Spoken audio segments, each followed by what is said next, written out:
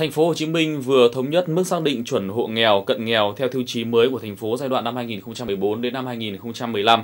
Theo đó, mức chuẩn mới cho hộ nghèo là có thu nhập dưới 16 triệu đồng một người một năm, tăng 4 triệu đồng so với giai đoạn trước. Cùng với đó, mức chuẩn của hộ cận nghèo cũng được xác định là có thu nhập từ 21 triệu đồng một người một năm trở xuống.